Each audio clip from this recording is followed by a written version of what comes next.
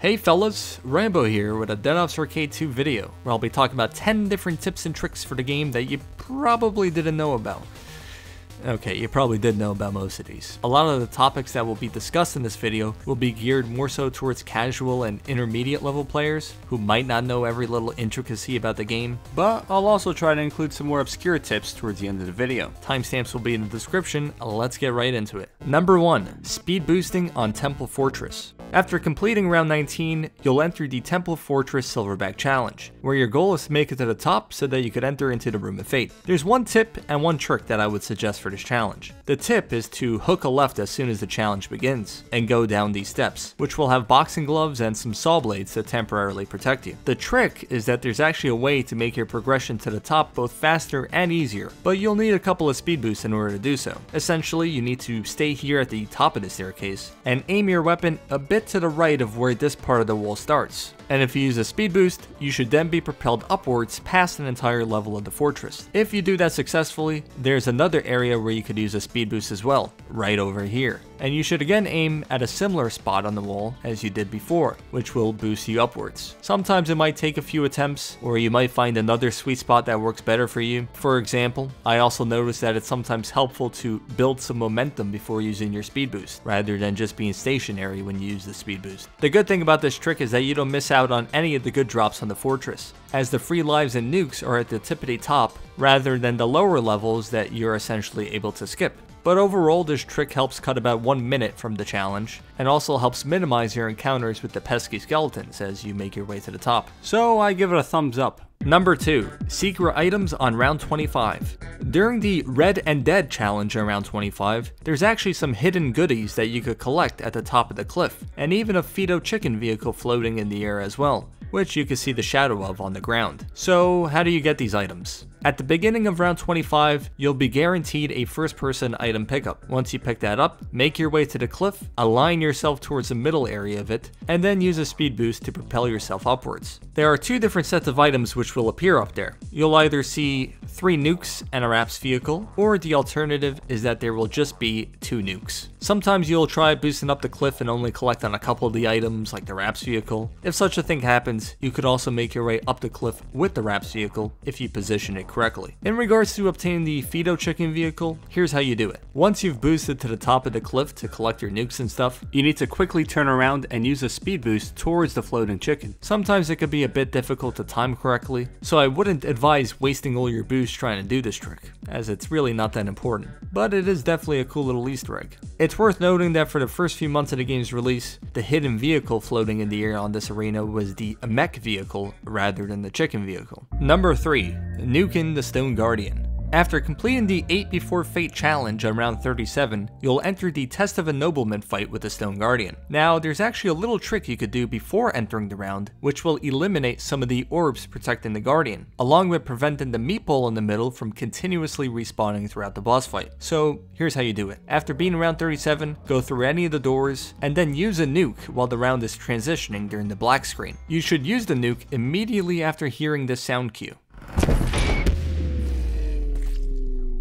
Now, the timing of the nuke doesn't have to be exactly perfect. If you're off by a few milliseconds, you might just have a different number of orbs that you manage to eliminate, which isn't really that big of a deal. In terms of getting rid of the Meatball for good, the time window of when you should drop the nuke is usually pretty generous. Getting rid of the Meatball obviously makes the boss fight easier to survive, and there being less orbs also makes the Stone Guardian more susceptible to damage, which of course makes the round quicker, and by extension, easier too. It's also worth noting that the Stone Guardian enemy is invulnerable to damage during the first few seconds of the fight. He doesn't actually start taking damage until the yellow text on screen fades away. So if you have a good weapon like the purple shotgun, You should hold off on shooting that weapon until the yellow text disappears. Number 4. Increased mobility with skull power. A lot of people of course know that skulls increase both the fire rate and damage of your weapons. But did you know that skulls actually make you move faster as well? Based on some experiments that I did, and it's entirely possible I'm slightly off, but it seems that having a red skull in your HUD will actually increase your player speed by 5%. Similarly, if you have a purple skull in your HUD, it'll increase your speed by 10%. This speed increase might not seem like much, but it's definitely very helpful in later rounds when trying to maneuver around the map, especially since the zombies also get faster as the game progresses. It's worth noting in regard to fates and upgrades that the Power or Destruction fate gives you permanent Red Skull power, while the Eternal Companionship fate, Favor upgrade, and Fury upgrade all give you permanent Purple Skull power. So you'll be seeing speed increases with those fates and upgrades that I mentioned. Number 5. Multiple players reviving a downed teammate. A lot of players probably know that you can revive your teammates when they are downed. Stand over their dead body and it will incrementally reduce 4 seconds from their revive timer. However, if you have more than one teammate reviving a downed player, it'll actually make it to where they are revived even quicker. For example, if you have 2 players standing over a downed body, it'll deduct 5 seconds from the revive timer, rather than just 4 seconds. Likewise, if you add a 3rd player to the mix, it'll subtract 6 seconds from the timer for every second you stand over their body. I don't know how often this would be utilized in a match, as players are usually pretty separated on the map, but if you had a downed teammate you wanted to revive really quickly for whatever reason, just have all the teammates stand over that downed player's body. Number 6. Dogbites. On Dead Ops Arcade 2, the dogs work a little differently as an enemy type when compared to the first game. It only takes 2 Dogbites to die on this game. However, Dogbites will reset to 0 whenever you enter first person mode and also whenever you enter a new round. Because of these conditions, which are probably unintended, you'll notice that you die a lot less frequently to dogs on this game. Anyways, something also worth mentioning in regard to dogs, if you take 1 Dogbite and then enter first person mode at some point during that same round, you'll notice that you have a slight red screen at the beginning of your first person, which is essentially you starting with 1 hit already, so definitely be conscious of that and avoid danger. It's also worth noting that for the Xander Wolf challenge on round 53, if you get a first person drop that round, definitely use it to your advantage, because you'll be able to take a total of 6 Dogbites before dying while in first person mode, so long as you don't have any red screen at the start of your time in first person. Number 7. Speedy Silverback.